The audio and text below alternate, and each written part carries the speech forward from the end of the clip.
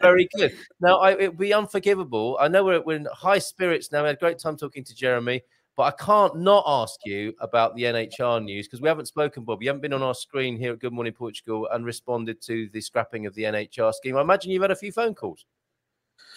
Yeah, it wasn't unexpected, to be honest with you. Like there's been murmurings around the ditching of the NHR for a long time, and actually, I was surprised it wasn't ditched before the golden visa, even because there was, I suppose, probably a better argument with regards to why the golden visa go and why it was sort of poking so many people. The NHR was by far a lot more successful program than the golden visa in the numbers wise. I don't know the numbers, but I know, like, if you look at even from the French side of it and so on and so forth, and from a European side of it, a lot of people ended up moving their tax residency to Portugal and have been very, very, very successful. But I could also see where it sort of poked a stick in the eye of the locals, where they were imagining that all these rich people are coming over here and not paying tax, and we have to pay tax, etc. Yeah. What we're missing, and what everybody still seems to be missing, is that when wealthy people live here, they spend money here. And that means that every penny they spend, 23% of it's taxed anyway, through stealth taxes, etc. And they buy things that pay salaries and keep businesses moving and so on and so forth. So I think actually a bit like your last speaker, Jeremy, had to say, was you have to look at things from everyone's point of view, for sure. And in context as well. So I can understand how it would poke people in the eye, but not understanding what it's doing for them at the same time. And then if you look at it from the other side of it, it's like, well, look, we're bringing all this money in and we're spending all the money in this country, and we are actually adding to society and so on and so forth. We're not just coming over here to bleed the country dry.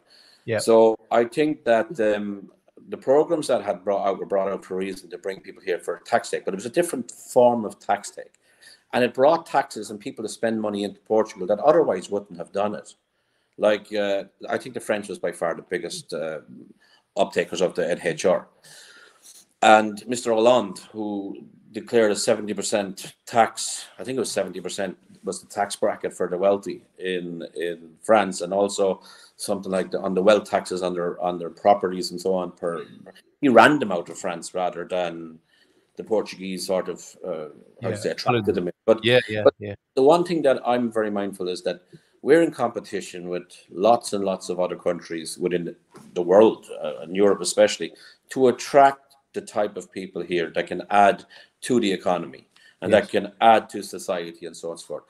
And I think that from my point of view, that you get politically bullied in a sense that you're forced to sort of make a decision that's going to please the voter rather than actually help the voter. Yes, exactly. What a brilliant distinction. Yes. Yeah.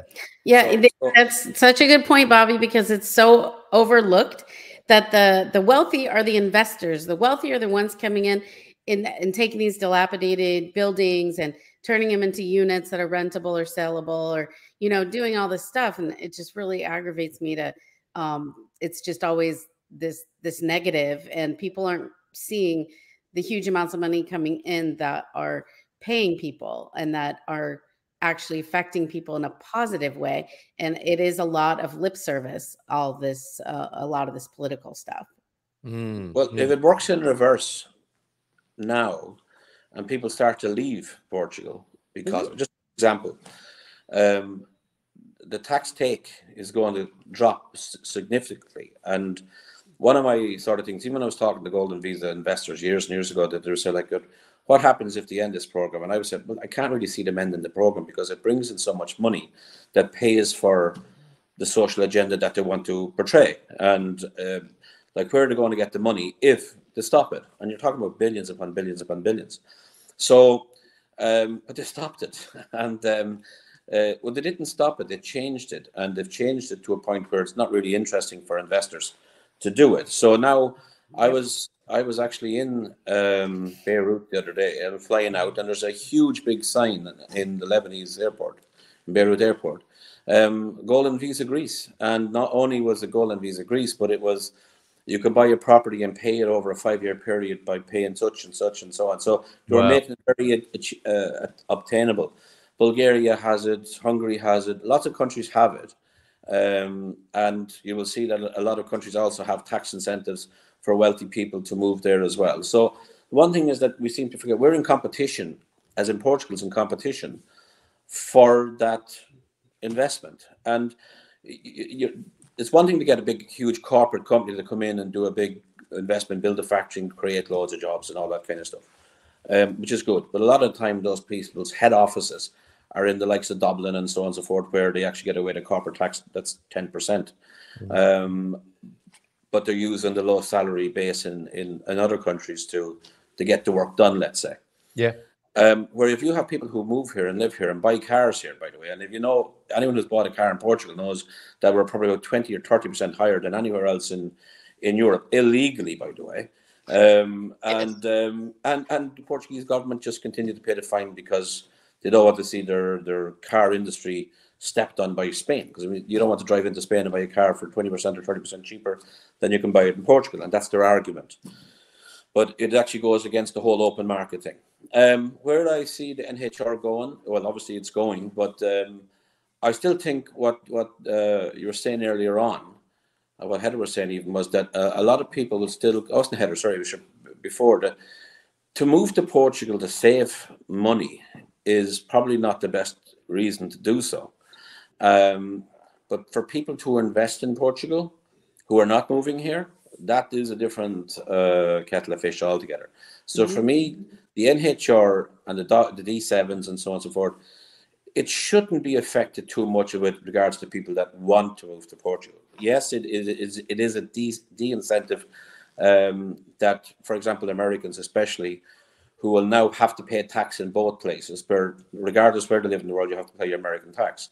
And the big incentive in Portugal was that, well, I have to pay it in America, but at least they don't have to pay any more here, which was sort of like the big part of it. But that gave them more money to spend.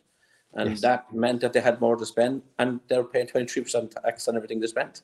Yeah. So from that point of view, but I don't think it's going to make a huge difference to the amount of people that's going to move here. I think what will happen is, because the biggest market was the French market by far, and the American market had started to grow. But I think the American market is looking at Portugal for a completely different reason. A lot of it's to do with America, not Portugal.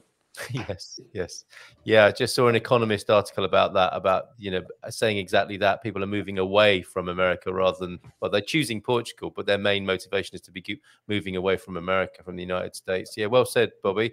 And yeah, we are coming to the end of the show. There are a few things I wanted to bring back in, because we were making the point earlier, Bobby, about the importance of getting professional advice. This is a very individual matter, isn't it, ultimately, on what you'll save or what you'll be spending.